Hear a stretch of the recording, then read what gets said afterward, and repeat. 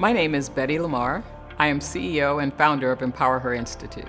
EMPOWHER Institute is an organization in Los Angeles that's focused on being in service to marginalized teen girls. They don't need a handout, they just need a hand.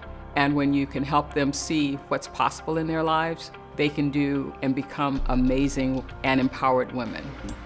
My name is Noramay. I'm an engineer, I'm an investor at Make in LA, and I'm also a mom. Only 2% of STEM professionals in the US are Latina, so I always fought hard to increase that number. When I transitioned into venture capital, the same 2% pops up. It's 2% of underrepresented women that are getting funded every year. As we do our searches around the country and around the world, we really focus on these communities that are grossly underrepresented. At the end of the day, we really look for products that are going to make a positive impact in the world. My name is Martie Haselton. I am a professor at UCLA. I study the effects of hormones on women's sexuality and women's behavior more generally. I think that we should take back the word hormonal. It can be empowering. Yes, I'm hormonal. It is empowering to think about how that can help me make decisions in my everyday life.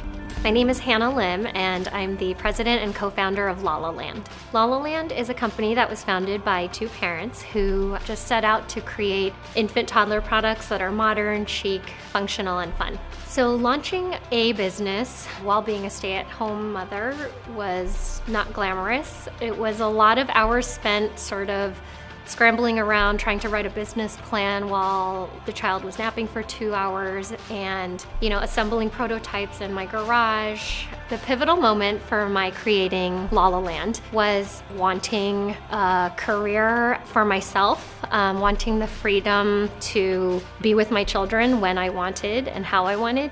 Hi, I'm Claire Wasserman, and I'm the founder of Ladies Get Paid. Ladies Get Paid is a career development platform that helps women advocate for themselves at work. Believe it or not, people don't believe in the wage gap. They get angry when we talk about women gaining power at their jobs. So when you advocate for yourself, you are really advocating for the rest of us. So if you get a raise and I get a raise and she gets a raise, then collectively we are moving the needle on these things. So you have a responsibility to make more money. My genius is relentless optimism. Working in and on LOLLALAND every day, and also being able to run a household pretty seamlessly. My genius would be that I challenge stereotypes about women. My genius is to help women feel not alone. bringing people together and giving them opportunities to give back.